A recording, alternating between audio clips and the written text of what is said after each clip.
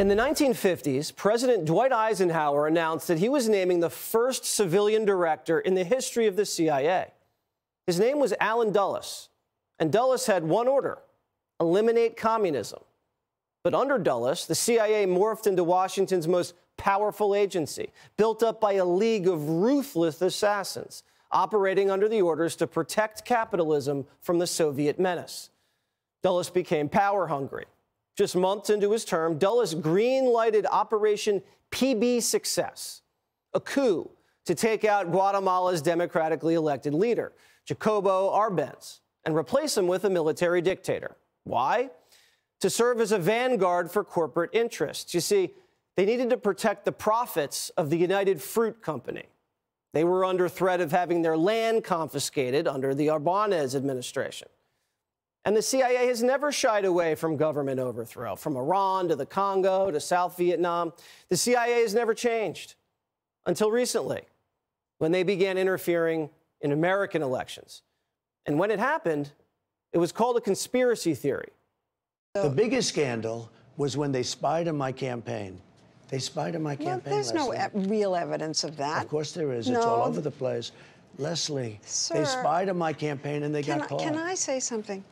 You know, this is 60 Minutes, and we can't put on things we can't verify. You won't put it on because it's bad for Biden. We can't put on things we can't verify. Leslie, they spied on my campaign. Well, we can't verify that. It's been totally verified. No.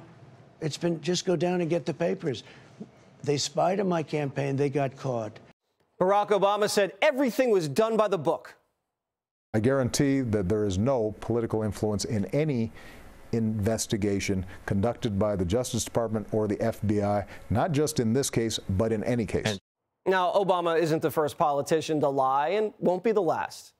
Last night, we brought you a bombshell report from journalists Michael Schellenberger and Matt Taibbi that allege Obama's CIA not only was involved in the Russia hoax, they started it. The story, as you mentioned, was that, we were just informed by foreign intelligence about this. Our sources tell us a very different story, which is that this was initiated by the U.S. government. It came from within the U.S. government's intelligence community, including the CIA. According to this report, Obama's CIA director, John Brennan, asked our English-speaking allies to target the Trump campaign, handing these foreign intelligence agencies a target list of 26 Trump associates. These 26 Trump associates were to be bumped, meaning they would be approached by assets, bumped into, and these interactions and relationships would be reported to the FBI as suspicious. These were people the CIA considered easy marks, like George Papadopoulos, 20-year-old. Foreign spies didn't discover evidence of Trump-Russia collusion and turn it over to the feds. Foreign spies were assigned by Obama's CIA to create a false impression of collusion, to trigger an FBI counterintelligence investigation. Obama's CIA worked with Hillary's foreign agents in London to hatch the hoax, which led to the FBI investigation, the illegal wiretapping, the Mike Flynn sting, and then when Trump caught wind of it, the Comey firing. And then Comey leaks the memos which triggered the Mueller investigation. Now, the Mueller investigation was designed to cover up for Obama and Hillary and tee up impeachment. It failed on impeachment, but the cover-up worked. Until now. New reporting by Matt Taibbi and Michael Schellenberger revealed that House investigators had discovered the root causes, but their investigation and all of their documents were confined to secure rooms in Langley. And when Trump was leaving office in those hectic final days, he attempted to declassify this material, which started a battle between former CIA Director Gina Haspel, the Department of Justice, and the National Archives. The report says someone may have taken this binder of material exposing the entire intelligence community out of Langley. And it may have been what the FBI was looking for when they raided Mar-a-Lago. Others say that's not true. But the point remains that the Obama-Biden White House, their CIA and FBI director, launched an illegal preemptive war against democracy, got caught, and have been covering it up for 8 years. Schellenberger and Taibbi also say redacted FOIA documents suggest that Biden has been conspiring against Donald Trump with the intelligence community to prosecute the former president in federal court, which would be an impeachable offense. Matt Taibbi is the Racket News editor-in-chief and Griftopia author. So this is great reporting. It's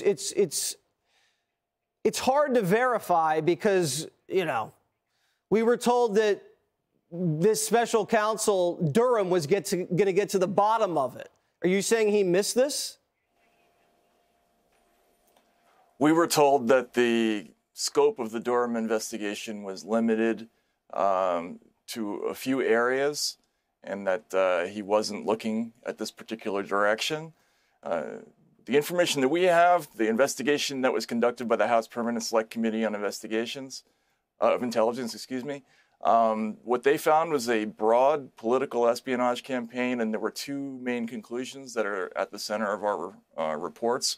One is that at least 26 Trump aides and associates were improperly and without predication placed under surveillance in the election year of 2016. And the other one is that these same folks cooked the intelligence for the January 6, 2017 intelligence community assessment, saying that Russia conducted an influence campaign to help Donald Trump. It's a WMD-style story. They suppressed dissenting opinions and created a false narrative. So there's a lot of debate over this binder. Is there a binder? What's in the binder? Is it redacted? Who has it? Where is it? Is that why they conducted the raid? What's going on with these materials? Well, it's a difficult story because we heard multiple versions of what the binder is, how many binders there are. We heard there are as many as 3. But we do know a couple of concrete things. We know that only a share of the HIPSI investigation ever got out. Of course, people are aware of the Nunes memo, which led to the investigation of abuses of FISA. We know that there was a report done into the origins of that intelligence community assessment, which supposedly never left a vault on the grounds of Langley. That's like a 17 to 20-page report that was confirmed by multiple sources. Apart from that, we were told there are numerous other investigative materials that may or may not be these binders that stories are referring to.